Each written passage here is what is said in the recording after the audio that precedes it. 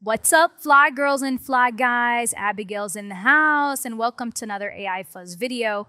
Today I'll be sharing our MidJourney JSON prompter. JSON is basically standing for Java Script Object Notation, and it's essentially an easier way for humans to understand language as well as machines to parse the language. So what we did was basically took we took a ChatGPT project and we gave it instructions. I will link a description to the instructions. It'll be in our Google Drive, and they gave it some blank examples of the JSON template. So you would type a prompt in ChatGPT through this project. So this is how it works, guys. In ChatGPT 4.0, we built a project called MidJourney Prompter. So a project is essentially an agent, a bot you can train. You give it instructions and you add files as examples. So in ChatGPT, we added this instruction to the agent. We told us what we wanted to do. So we're telling it basically to take our prompt, fill in a JSON template with a lot of details, add any details that were missing, and then to take that and I'll put that in the JSON template. So that's the instructions. I will keep that and put that on the Google Drive, and then we gave it some examples. So these are examples that have different things filled in and also a blank one. So you want to have at least 5 examples so it knows what is going on. So what's going to happen here is, since MidJourney cannot use JSON format as a prompt, it will take my bot, this agent will take the JSON template, fill it in from our prompt, and then spit it back out as natural language prompt that MidJourney would recognize. It's all also optimized from MidJourney because all parameters are set. If you're familiar with MidJourney, so the aspect ratio, the experimental field, the all the style, all of it has a value depending on your prompt and depending on where this goes. So it spits that out as a language prompt, and you put that into MidJourney. So I'm going to do one now. Well, let me show you what a couple of we did. All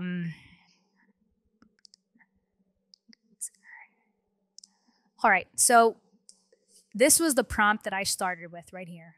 Beautiful landscape, a lush environment. And again, that's a decent prompt, and I put that through MidJourney. It gave me this, straight up.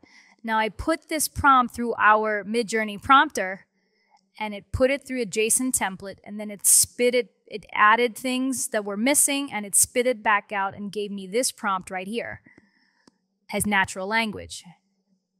It has all of the parameters listed, and it gave me these photos, which are phenomenal. You compare these to this, and you can see the difference. So I did another one here. Let's do this one. Okay. I did cinematic shot of a fish, Pixar style. Drain Plumbing is the plumbing company. So this is what it came up with just based on my prompt. It would be good for some people, but you want to get the most out of it. So I put it through our prompter. It added so many details that were missing, and it came up with these shots, which were really, really good, in my opinion. It really captured what I was looking for in my original prompt. Here's another one. So Ed's a big Wes Anderson fan, so I want to do this for him. Simple prompt here, but I tried to be as detailed as I could. When Wes Anderson and full shot, that is symmetry, I can't speak. But I put that through, and MidJourney missed it because I guess I didn't add enough information. I didn't give it enough to go on, and it missed the mark. So I put this prompt into my MidJourney prompter. It spit out this very detailed prompt, and look at this. So much better. It captured what I was looking for, and it allowed me to get the most out of the prompt. So I even tried it with a simple prompt like a bunny. Nothing at all, gave it no direction, and MidJourney gave me this. put a bunny through our MidJourney prompter, it spit out this, again, with the details and all parameters filled, and he came up with these beautiful bunny pictures. So before I go, I'm going to do one live for you so you can see how it works. So I did a really simple prompt: cyberpunk spaceship interior during a war. A captain looks distressed as his crew starts to lose hope. That's my prompt. So I'm going to run it through the prompter, and we're going to see right here, it's analyzing it. It's taking my prompt and it's starting to fill out the JSON template here. And again, in the JSON template, there's camera shot, shot type, depth of field, intensity, color, palette, everything is in there. Along with the parameters, aspect ratio, 21:9. I didn't set that, but going by my prompt, it kind of figured that out. Chaos, stylize. I came up with that JSON template, and then it takes this template with all the information organized and converts it back to a natural language prompt from MidJourney, which is right here. So I'll copy that, and I'll go to MidJourney, and I'll paste it right here. And there's the prompt, again, with all the parameters detailed. And we're going to run it and see what that comes out as just from my prompt. You can see right away it's 21:9. And hopefully this will give us a better look to the prompt that I wanted it. All right, now here's what I came up with after going through the prompter. Really nice photos here. There is a ship captain. It's really nice settings. So it does wonders for your prompt. It may hit or miss. It may not be what you're looking for, but I think this helps out a lot.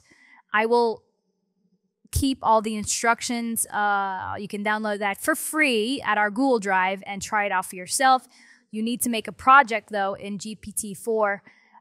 Feed it the instructions and give it some examples and go ahead and use it. So make sure you like and subscribe. We're working on some other things that are pretty cool, babies. So I'll see you next time.